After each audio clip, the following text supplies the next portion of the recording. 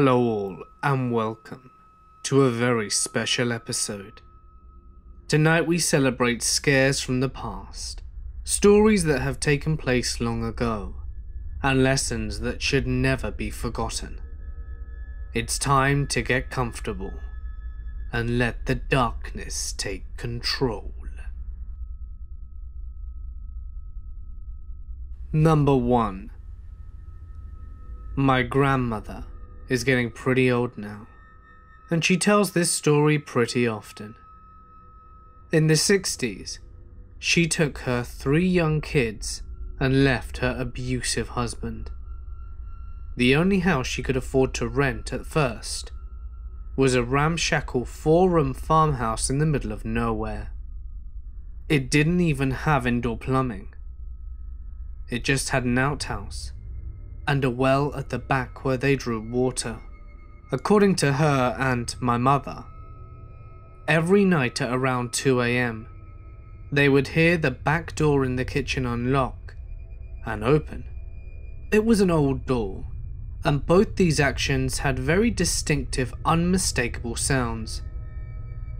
They would then hear heavy footsteps walking across the creaky kitchen floor to the water bucket, and the water dipper would rattle against the bucket like someone was dipping out a drink of water.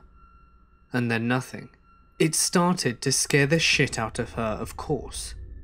But once she ascertained that no one was breaking and entering, so there was no one to shoot, she settled down. In her eyes, whatever was happening isn't harmful. My mother, on the other hand, was the only kid old enough to really understand what was happening, and it freaked her out. So my grandmother decided to get her sister, my great aunt Sue, to stay over one night. They planned to sit up and see what the hell was going on. My mother was not going to join them at first, but she couldn't sleep and felt safer in the room with them, so she was there as well. When 2 o'clock rolled around, they were sitting at the kitchen table drinking coffee when they heard the back door unlock and swing open. The thing is, they were staring straight at it, and it didn't move. Same with the footsteps and the water dipper. They saw nothing, even though they could hear it clearly, even discern the direction of the noises. That was pretty much that. It kept happening every night. They didn't stay in that house long because my grandmother found a job and a better rental closer to town. And my mother was super happy to get out of there. My grandmother still talks about it sometimes, and it's strangely hilarious because she's so unbothered by it. Because, I would pee my pants.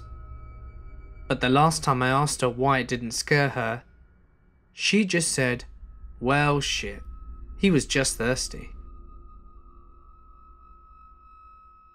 Number 2. These stories were recounted to me by my grandmother whilst reminiscing about old memories, and the following accounts take place in the mid-1920s, when my grandmother was a young girl. About the age of 5 or 6, she started talking to an imaginary friend who she called Heather. My grandmother said that they would spend their days playing in the backyard and exploring the property behind the house, which was basically just a large woodland area, plus a small lake that was usually dried up in the warmer months. They never ventured into the woods. They kinda just hung around playing on the swing set and picking flowers. But my grandma said that Heather was always scared to go near the lake when it was full of water, and she never understood why. Heather would never tell her the reason why she got so afraid. As my grandmother got a little older, she said that she stopped seeing Heather around. No big deal to her, as they were other neighborhood kids to play with. But not long afterwards, a friend of my grandmother's stopped for a visit and brought with her some photos.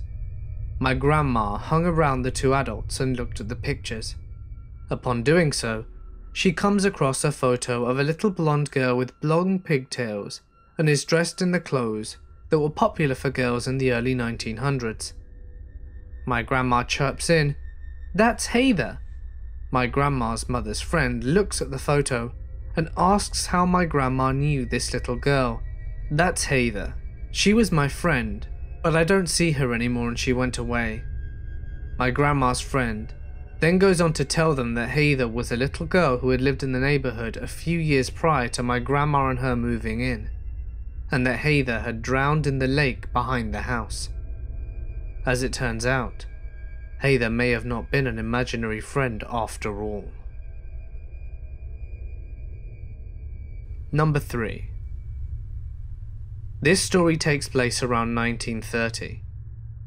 I'll preface by saying that my grandma says what takes place in this story is the reason why she's so afraid of looking out at windows at night. My grandmother, who's now divorced, worked as a maid for a very wealthy man in their town. Because she was divorced and didn't have enough money for her own house since she was supporting herself and a small child, the man offered them a room to stay in exchange for working for him, which makes him sound kind enough. But apparently he was very verbally abusive towards them, although they just took his abuse as being just how men of this time acted, and didn't think too much of his words. But after a while, his behavior did start to wear on them.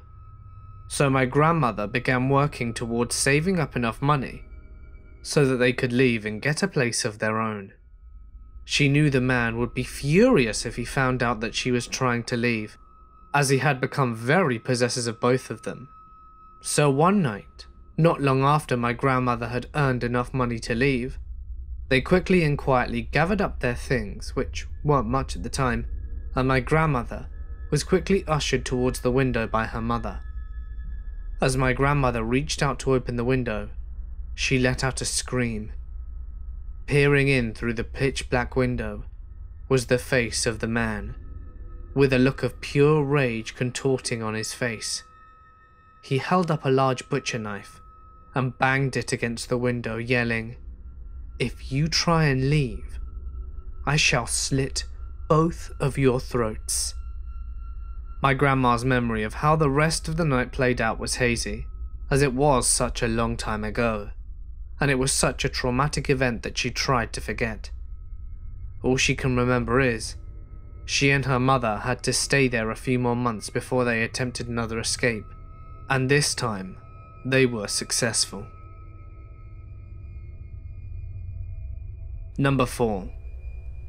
This last story happened to my grandmother later in life, somewhere around the 70s, when my grandmother remarried after her first husband passed away. She and her second husband moved into a house that was something like 100 years old. Not long afterwards, my grandma reported being awoken every couple of nights or so by the sound of bagpipe music, which sounded like it was coming from their front room, which was just down the hallway from her bedroom. She rarely ever got up to investigate, and would just lie there in the darkness too frightened to move, and wouldn't be able to go back to sleep until the music had stopped. But one night, she got up to use the bathroom, leaving the lights off, and on her way back down to the hallway to her bedroom, she heard the bagpipe music playing. She stood frozen in the hallway when she saw a man standing in the front room, dressed in a kilt and everything, and playing the bagpipes. He was standing with his back to her, and she took the chance to run into her bedroom and slam the door.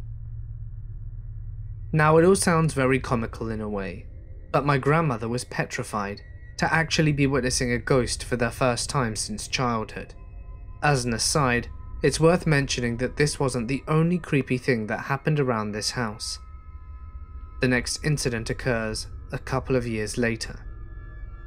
My grandmother's husband owned a caravan that he kept around the back and was filled with most of his stuff from his previous marriage that he just couldn't bear to get rid of. But my grandmother didn't want it in their house. Now, the two things in the caravan were a pair of marionette puppets that had belonged to his daughter from the previous marriage.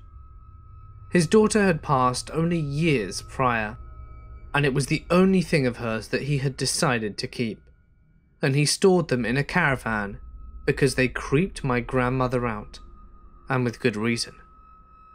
Now fast forward to the early 1980s, when my older brother was a little kid, and he would stay at my grandmother's house on occasion. His memory is also hazy on this. He did sleep in the caravan once, and was awoken in the middle of the night by a scratching and scraping sound. The noise stopped not long after he woke up, and since he was young, he shrugged it off and went back to sleep right away. But when he woke up in the morning, he found that the two marionette puppets that were in the room with him were in different positions than the previous night, like the head of one of them was facing a different direction than when he last saw it when he fell asleep, and the arm of the other was no longer by its side, but was up and pointing out of a window. My brother was scared, and he never slept in the caravan again. But my grandmother's husband spent a lot of time in there during the day, working, and there were many reports of him looking up every so often, and the position of the marionette having changed only a couple of minutes since the last time he had glanced at them.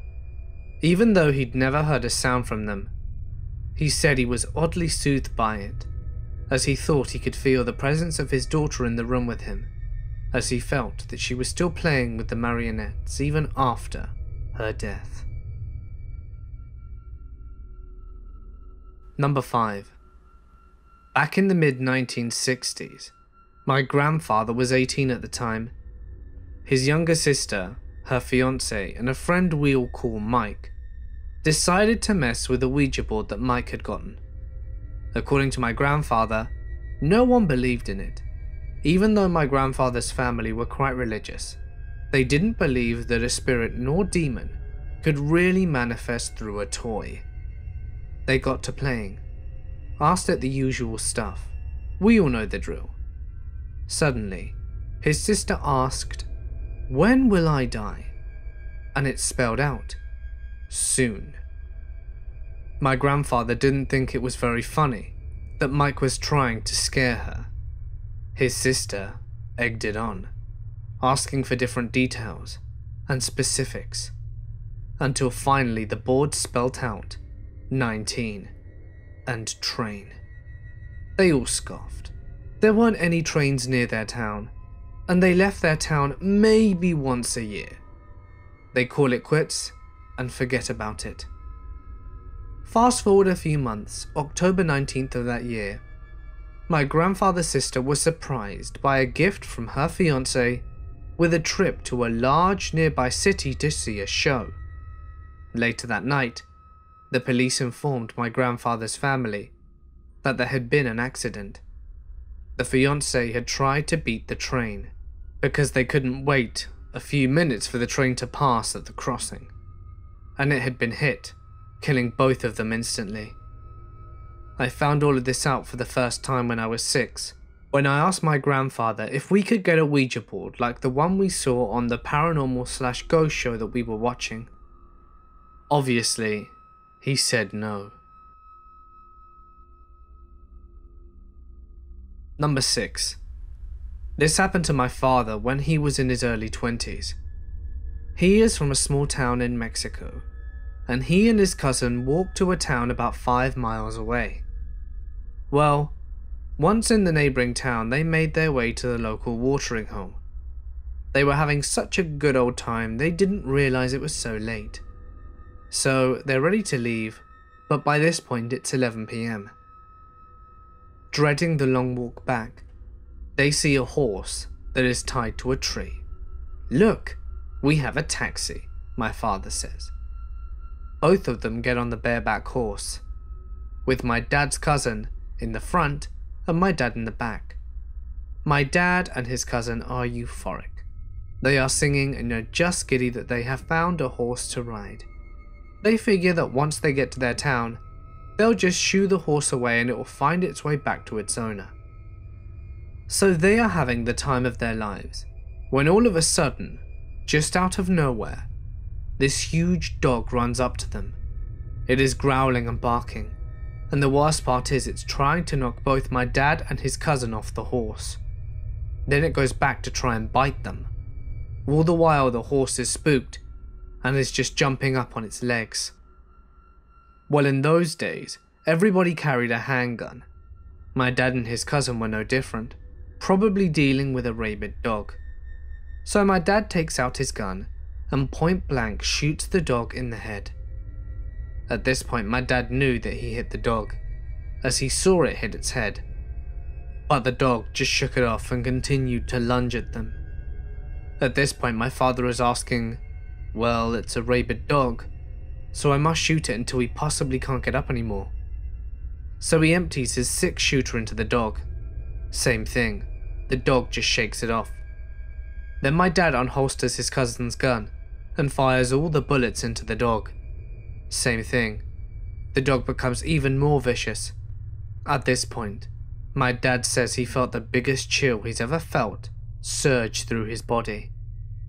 They take off on the horse while the dog was chasing them, but finally they see that the dog is being outrun and is staying further and further back.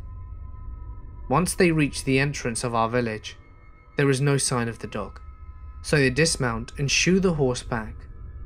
They both run to their houses, having sobered up pretty quickly, and the next day they both decide to check the area where the dog appeared, and they couldn't find a trace of blood whatsoever. Number 7. I grew up in rural Ireland. My dad was 18 when his father, my grandfather, got ill and became bedbound. One evening, my dad was sitting with his father, talking about various jobs that he needed to do on the farm. After talking for a while, my grandfather asked him if he wouldn't mind going out to the dairy, or the milking parlour, to get a bottle of whiskey that he kept out there, probably to hide it from my grandmother, who was a bit too generous with the whiskey when guests came. My father went out to the dairy and was looking for the whiskey. The dairy had one of those little windows on the back that looked out into the farm. On the other side of the window was a pit, where all the cow shit from the winter was kept. If you stood in it, you would sink immediately and suffocate and die, in the most horrific way imaginable, literally drowning in shit. But that aside, my father was looking for the whiskey, and then he heard 3 solid knocks on the window. Knocks heavy enough to break the window. He stood on the spot because he knew that there was no way anyone could knock on that window, as it was the window facing the pile of shit, with 0 access from the other side.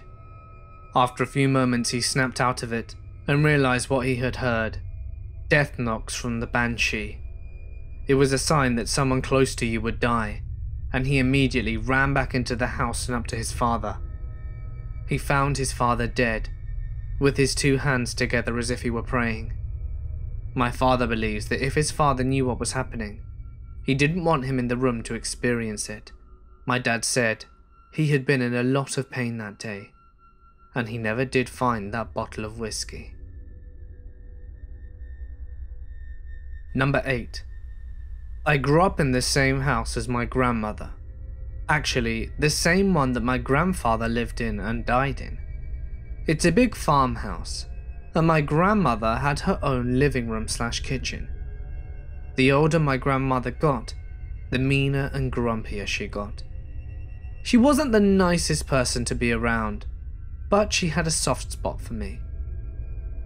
She used to tell me I was going to be a priest. Ha! That would have been a dream for her.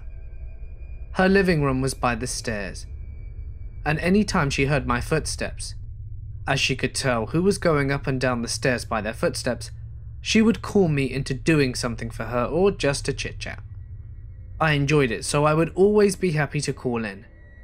She always got out of bed around 6 AM, and when she got older, she would call me in the mornings to make her a cup of tea, which I always did before going to school.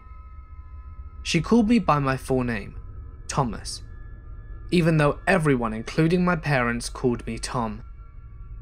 When I was 18 though, my grandmother passed away. She was in her 80s and died in her sleep. The funeral was huge, and she got a good send-off. 2 days after the funeral, everyone in my family was going back to work. That morning, only my mum and I were left in the house. I was making a cup of tea, and out of nowhere I heard, "Thomas! Thomas!" I honestly thought I was going mad. I turned to my mother, who was sitting at the kitchen table, and her face was white. She had heard it too. I was freaked out by this, but my mum, being a religious woman, calmed me down and told me that it was her only wanting to say goodbye. My mother claims to have heard it a few weeks later when I left the house to go to university. Number 9. A young couple in the village had built a house close to a known fairy tree. In Irish folklore, fairy trees are surrounded by superstition, and people tend to avoid going near them, touching them, and definitely don't cut them down. When this couple built their house, they damaged part of the tree, but didn't kill it. Plenty of people mentioned it to them, including neighbours, but they shrugged it off as a whole lot of nonsense. Not long after moving into the house, they reported seeing someone watching the house. If they tried to go outside and confront the person, they would be gone by the time they got out. They put it down to children playing a trick on them, and out of the blue one day, it stopped. A year or two later, the couple had a baby boy. When the child was a few months old, the couple decided to have their first night out together, so they hired a local girl as the babysitter. Once she got there, everything was fine, and the couple went out to a pub in the nearest town to listen to some live music. A while after the couple left the baby, it started to cry. The babysitter would settle it, put it back in the cot, and go back to watching TV. At some point, the cries started to get louder, and the baby took longer to settle. The babysitter began feeling anxious, but there was nothing she could do, and didn't have a phone in the house, as she didn't know the number of the pub. At one point, the baby started crying extremely loudly. It was unnatural. The babysitter entered the room and went to the cot, and when she looked down, the baby was crying, but it has what she described as the face of an old man. She jumped back in fright, and in the corner of the room, spied someone standing there. They were no taller than a child, but it scared the hell out of her. In a panic, she ran out of the room and out of the house. She ran to the neighbour's house and told them what she'd seen. They came back with her to the house, afraid whoever was in the room would take the baby. When they got there, the baby was crying, and even the neighbours felt something uneasy in the air. One of them went back to the house and called the priest, because back in those days in Ireland, the priest was the person you called in a crisis. He came immediately and performed a blessing on the house and child. After that, everyone was at ease and the house felt calm again, apart from the babysitter who wanted nothing more than to go home. When the couple arrived home, they were frightened to see so many people in the house. The priest explained the situation, but gave little advice. The neighbours told them it was the fairies, and that they needed appeasing for the damage done to the tree. From then on, the couple left out some tokens for the fairies, food, drinks, coins, and were not bothered anymore. Number 10. We lived on a farm in a while island, way out in the middle of nowhere, just outside of Ballymahon, in Co, Westmeath. As the story goes, a man used to come home every night to the house he lived in with his mother. He'd come down the road, come to the back door, go to the hall and in the kitchen, and then pull up a chair and sit in the table and have something to eat before going to bed. From her bed, his mother heard him repeat the exact same pattern every night. The last night though, she heard the door and the steps and the sliding chair in the kitchen as usual, and went to bed, and fell happily asleep knowing her son was home. Only that morning, when she woke up, her son wasn't in the house. When she went outside to look for him, they found him hanging from a tree beside the gate to the field. He would have crossed as a shortcut the last stretch of the road to get home. The gate was left open, by the way, which doesn't make sense because we all kept cattle in that field and they would have gotten out easily. The implication was that he never physically made it home that night, but his spirit did. My grandparents moved into that house and my mother grew up there. My granny claims she heard the ghost herself a few times, but what really gets everyone upset is that when you leave our farm, you have to walk down that lonely road and go right past the gate, and many a time it just would be wide open, and there would be no way anybody in their right mind would forget to close it behind them, because the cattle would inadvertently get loose. Believe me, when you're a little kid and have heard that story a few times, and having to walk down that road alone to go make sure the cattle didn't wander off, you don't walk past that gate. You run like hell past it. To this day, some 50 years later, the gate is still there, and so is the tree that the man hung himself from. It's an ugly old looking thing, the perfect hanging tree, and I still get the creeps every time I go back there and go past it. I never linger there, and every once in a while the cattle do still get out and block the road, so we have to go and herd them back in. But I never told any of the kids this story that might explain how they got out in the first place. Hey guys, it's Mort here, and thank you so much for listening. I have a question to ask you guys. I've noticed that other narrators will use volume numbers for topics in certain videos. I've never done this before, and wondered if you guys think it's worth doing. I need an overwhelming response in the comment section if you guys want me to do this, but if not, things will stay the same. I just want you guys to tell me what you think is best. Don't forget that the merch store is back, so head on over there for some sweet Mortis Media themed apparel, with links in the description. As I mentioned yesterday, my brother just relaunched his history-based YouTube channel, and it would mean a lot to me if you guys would check it out if you're interested. And remember that if you enjoyed today's video, please consider dropping a like and leaving a comment. It's a really great way to help support the channel, and I appreciate it tremendously. And if you'd like to do something incredible and help support the channel further, feel free to visit my Patreon.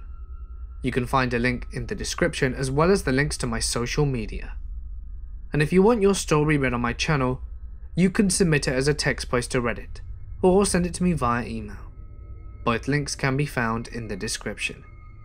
But anyway, for now guys, I'm gonna sign off. Stay awesome, and I'll see you in the next one.